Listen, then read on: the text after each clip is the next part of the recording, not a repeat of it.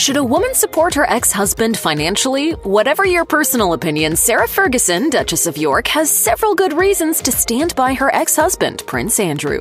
Prince Andrew and Sarah Ferguson, Duke and Duchess of York, go way back. Fergie and Andrew met in childhood, long before they married in 1986. Fergie's father worked as a polo manager for Philip, and the two young children enjoyed playing outdoor games together.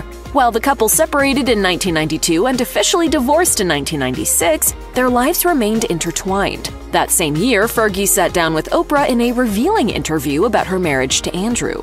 You didn't marry to get the fairy tale, you married a man. You fell in love and you married the man, and then you've got to come to terms with the fairy tale. Over the years, the Duke and Duchess of York worked together to raise their daughters, Princess Beatrice and Princess Eugenie. More recently, Fergie was forthcoming with words of emotional support for her ex-husband after Queen Elizabeth's Platinum Jubilee, telling The Times that he was a good and kind man. Since 2006, Fergie has shared a home with Andrew at Royal Lodge. Even so, they each have their own separate spaces in the vast 30-room home. However, now that King Charles is reportedly planning to eliminate Andrew's yearly allowance of £249,000, the Yorks may have to leave Royal Lodge for Frogmore Cottage, a smaller home after Prince Harry and Meghan Markle move out. While Andrew is opposed to moving, he may not have the financial ability to stay, given that he only has an annual naval pension of £20,000 and hasn't been a working royal since 2019. However, Fergie has once again proclaimed her willingness to support her former husband, this time financially.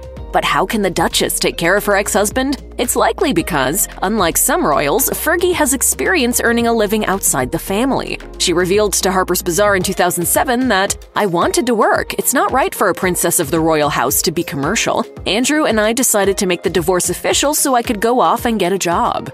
Over time, she has worked as an entrepreneur, Weight Watchers ambassador, and author. Her books include memoirs, children's books, and historical romance novels. The Duchess has been contributing to her family's finances since she published her first children's book, Budgie the Little Helicopter, in 1989, while she and Prince Andrew were married. Now she's expressed her willingness to continue working to help her former husband. Speaking with Hello, she explained that, "Since he stepped back from royal duties, he doesn't actually take taxpayers' money, and I'm in a position where I can support him and the rest of the family through my work. And I'm really pleased and proud to do that." Fergie also has empathy for Andrew's situation. She's been through some financial hard times herself, and Andrew has come to her rescue. In 2010, the Duchess faced bankruptcy after she accrued millions of pounds worth of debt. To help her, Andrew instructed his palace staff to work out a plan so she could pay down her debts. But now the tables have turned, and it's not just devotion to her family that has encouraged Fergie to step up as the breadwinner.